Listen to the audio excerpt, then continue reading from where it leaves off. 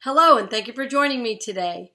I am Reverend Cynthia Alice Anderson, Senior Minister at Christ Church Unity in Orlando, Florida. It's time for our Prosperity Thought of the Day. The thought today is, enjoy the moment. Enjoy the moment. So often we get very rushed going throughout our day, thinking whatever we're doing at the moment is very important and often getting stressed and worried about what's next, when in fact each moment is a gift to us from our Creator.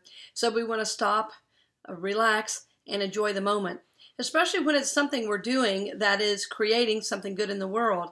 If we're with the ones we love, even if we're out shopping or doing errands, we want to be present in the moment.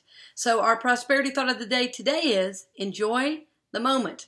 I encourage you to do this with me, my friends, as we continue on this spiritual journey, the journey of the evolving soul. Many blessings, and please know I am holding you in prayer for God's highest and best in your life.